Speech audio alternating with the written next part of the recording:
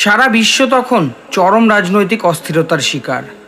প্রথম বিশ্বযুদ্ধের ভয়াবহতা দেখার পরও মানুষ যেন তৈরি হচ্ছিল আরও একবার মহাপ্রলয়কে উপলব্ধি করার জন্য। হিটলারের নেতৃত্বে জার্মানির আগ্রাসন ইউরোপ সহ গোটা বিশ্বের কাছে ভয়ঙ্কর চিন্তার কারণ হয়ে দেখা দিতে লাগলো। আর প্রত্যাশিতভাবেই জার্মানির পোল্যান্ড আক্রমণের মাধ্যমেই সূচনা হয়ে যায় মানব সভ্যতার ইতিহাসে এ যাবৎকাল ঘটে যাওয়া সর্ববৃহৎ এবং সবচেয়ে বিধ্বংসী দ্বিতীয় বিশ্বযুদ্ধের।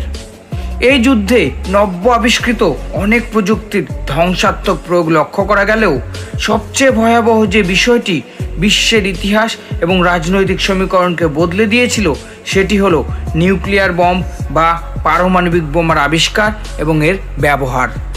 আর বিশ্বের সবচেয়ে ভয়ঙ্কর এই মারণাস্ত্রের আবিষ্কার হয় যেই মানুষটির হাত ধরে, তিনি হলেন রবার্ট জে ওপেনহেইমার। যে অল্প কয়েকজন বিজ্ঞানীদের আবিষ্কার গোটা পৃথিবীতে আমূল পরিবর্তন এনে দিয়েছিল, ওপেনহেইমার তাদের মধ্যে অন্যতম ছিলেন। The father of atomic bomb ওপেনহেইমারের আবিষ্কারের প্রথম ঝলক বিশ্ববাসী উপলব্ধি করেছিল 1945 সালের 6 এবং 9 আগস্ট, যখন আমেরিকার বোয়িং বিমান B-22 লিটল বয় এবং ফ্যাটম্যানকে দিয়ে হিরোশিমা এবং নাগাসাকিতে বিস্ফোরণ ঘটিয়েছিল। আর এটি এখনো পর্যন্ত বিশ্বের প্রথম এবং একমাত্র পারমাণবিক বোমা বিস্ফোরণ। এই বিস্ফোরণের ফলে তাৎক্ষণিকভাবেই মারা গিয়েছিলেন লক্ষ লক্ষ জাপানি নাগরিক। আর এর সাথেই হিরোশিমা এবং নাগাসাকি শহর দুটি পুরোপুরিভাবে ধ্বংস হয়ে যায় বিশ্ব মানচিত্র থেকে। বিস্ফোরণের ফলে সেখানকার পরিবেশে ছড়িয়ে পড়ে এতটা মারাত্মক রেডিয়েশন যে আজ পর্যন্ত ওই দুটি শহরে তার প্রভাবে বিকলাঙ্গ শিশুর জন্ম নেয়। আজ বিশ্বের যে সমস্ত দেশগুলোর কাছে পরমাণু বোমা রয়েছে তাদের বিশ্বের সবচেয়ে ক্ষমতাশালী দেশ বলেই মানা হয়, কারণ একটা পরমাণু বোমা নিমেষেই ধ্বংস করে দিতে পারে ছোট বড় সব দেশগুলোকে। ইটস লাইক মানুষ নিজেই আবিষ্কার করেছে নিজের ধ্বংসের কারণ। তো নমস্কার বন্ধুরা, স্টাডি টিউড পরিবারের আজকের এই ভিডিওতে আমরা এক্সপ্লোর করব বিখ্যাত নিউক্লিয়ার ফিজিসিস্ট রবার্ট ওপেনহেইমারের জনপ্রিয় গল্প এবং কিভাবে তিনি জার্মানিকে ফেলে আমেরিকার হাতে তুলে দিয়েছিলেন বিশ্বের প্রথম নিউক্লিয়ার বম্ব। 1904 সালের 22 এপ্রিল আমেরিকার নিউ ইয়র্ক শহরে জন্মগ্রহণ করেন রবার্ট জুলিয়াস ওপেনহেইমার। ছোটবেলা থেকেই ওপেনহেইমার পড়াশোনায় অত্যন্ত মেধাবী ছিলেন। পদার্থবিদ্যায় অনবদ্য পারদর্শিতার পাশাপাশি লিটারেচার, হিস্ট্রি, ফিলোসফি এবং ম্যাথমেটিক্সেও সমানভাবে দক্ষ ছিলেন এই বিজ্ঞানী। সময়টা দ্বিতীয় বিশ্বযুদ্ধের মাঝামাঝি। হিটলারের আগ্রাসনে গোটা ইউরোপের অবস্থা তখন কাহিল হয়ে পড়েছে। এরই মাঝে হিটলার পরমাণু বোমা বানানোর তোড়জোড় শুরু করে দেয়। তখনকার দিনের বিখ্যাত বিজ্ঞানী হাইজেনবার্গকে দায়িত্ব দেওয়া হয় জার্মানির হয়ে পরমাণু বোমা বানানোর জন্য। আর এই বিষয়ে বিশ্ববিখ্যাত বিজ্ঞানী আইনস্টাইনের চিঠি গিয়ে পৌঁছয় আমেরিকার রাষ্ট্রপতি রুজভেল্টের কাছে। ততদিন পর্যন্ত আমেরিকা দ্বিতীয় বিশ্বযুদ্ধে অংশগ্রহণ করেনি। আর এরই মাঝে হিটলার শুরু করে দিলেন ভয়ানক ইহুদি নিধনযজ্ঞ। বলা বাহুল্য, তৎকালীন সময়ে বেশিরভাগ নামকরা সব বিজ্ঞানীদের মধ্যে ইহুদিদের সংখ্যাই ছিল অনেক বেশি, আর তারা নিজেদের প্রাণ বাঁচাতে আমেরিকায় পাড়ি জমাতে শুরু করে। আর অন্যদিকে হিটলারের হাতে যদি পরমাণু বোমা আসে তবে বিশ্বের বিনাশ যে দোরগোড়ায় কারোই তা বুঝতে বাকি ছিল না। এই পরিস্থিতিতে আমেরিকার সরকার সিদ্ধান্ত নেয় পরমাণু বোমা বানানোর, আর তাও জার্মানির আগে। তখনকার দিনের বিশ্বের নামকরা সব বিজ্ঞানীদের নিয়ে শুরু হয় আমেরিকার ইতিহাসের টপ সিক্রেট ম্যানহাটন প্রজেক্ট। আর এই গুরুত্বপূর্ণ প্রজেক্টটিতে নেতৃত্ব দেন বিখ্যাত নিউক্লিয়ার ফিজিসিস্ট আমাদের আজকের গল্পের নায়ক ওপেনহেইমার। নিউ মেক্সিকোর মেসা মরুভূমির একটা বিস্তীর্ণ ফাঁকা জায়গাকে কয়েকদিনের মধ্যে বদলে দেওয়া হলো ঝাঁ চকচকে একটা শহরে। বাইরের দুনিয়ার নজরে যেখানে আমেরিকাতে একটি শহর ডেভেলপ করা হচ্ছিল, আদতে তা ছিল নিউক্লিয়ার বম্ব বানানোর এক দক্ষ যজ্ঞ। দিন রাত এক করে যেখানে চলছিল ইউরেনিয়ামকে ভেঙে চেইন রিঅ্যাকশন প্রারম্ভ করার প্রক্রিয়াটি। থিওরিটিক্যালি ইউরেনিয়াম 235 পরমাণু নিউক্লিয়াসে নিউট্রন দিয়ে সজোরে ধাক্কা মারলে সেই পরমাণু ভেঙে গিয়ে দুটি আরও নিউট্রন বেরিয়ে আসে এবং সেগুলি আবার গিয়ে ধাক্কা মারবে পাশের পরমাণুতে, আর সেখান থেকে তার পাশের, আর এভাবেই চলতে থাকবে একটা চেইন রিঅ্যাকশন। এই প্রক্রিয়াকে বিজ্ঞানের পরিভাষায় বলা হয় নিউক্লিয়ার ফিশন।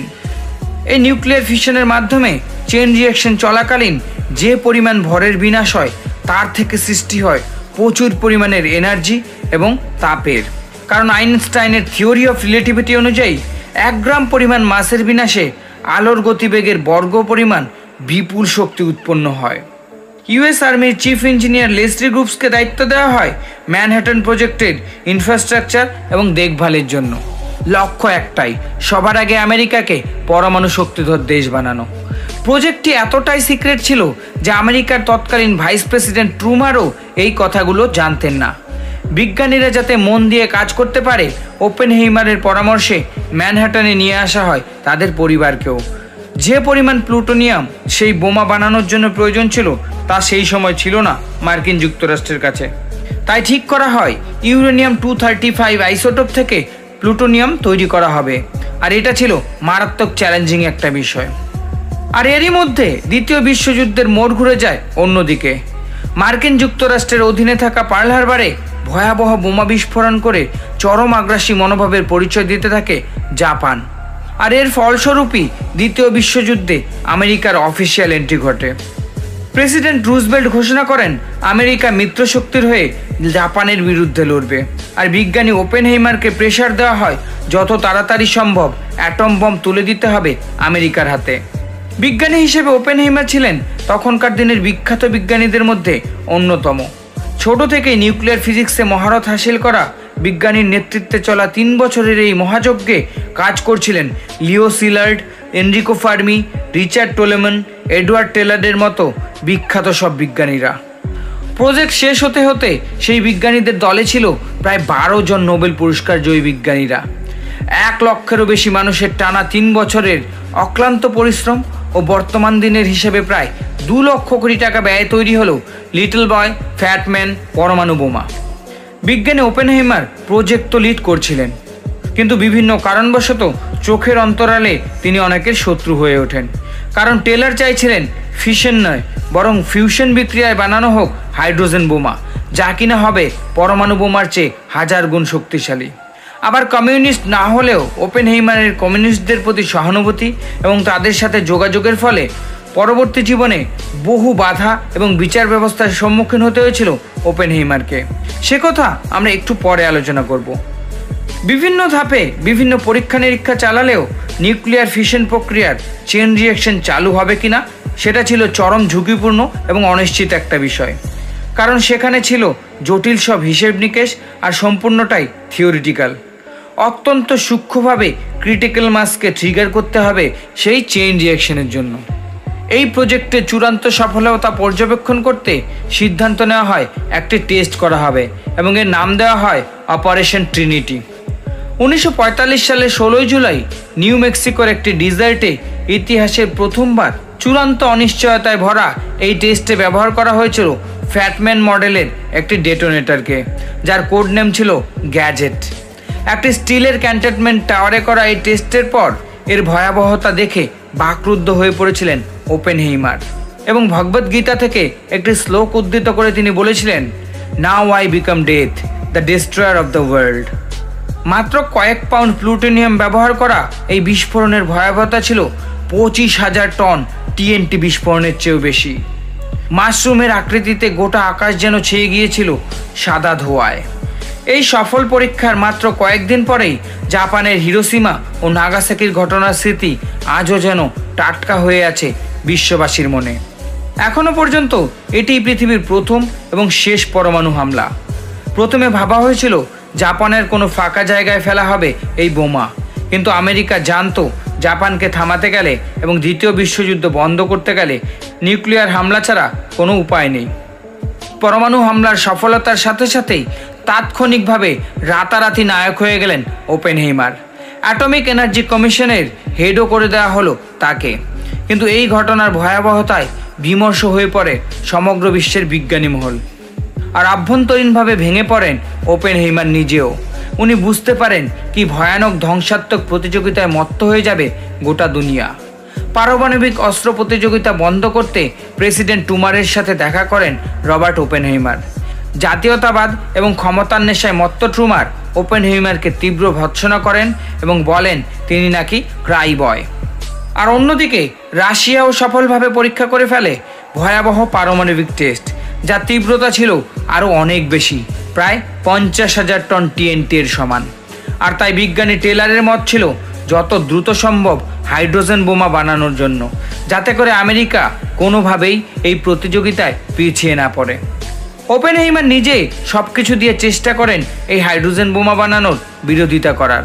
ফলস্বরূপ ওপেনহেইমারকে রাতারাতি সমস্ত পদ থেকে সরিয়ে দেওয়া হয়। কমিউনিস্টদের প্রতি তার সখ্যতা, তার ভাই, প্রেমিকা এবং স্ত্রীর কমিউনিস্ট যোগের কারণ দেখিয়ে বিচার ব্যবস্থার সম্মুখীন করা হয় ওপেনহেইমারকে। সরিয়ে নেওয়া হয় তার সমস্ত সিকিউরিটি ক্লিয়ারেন্সকেও। এমনকি তার বিরুদ্ধে রাশিয়ার গুপ্তচর হওয়ার অভিযোগও আনা হয়।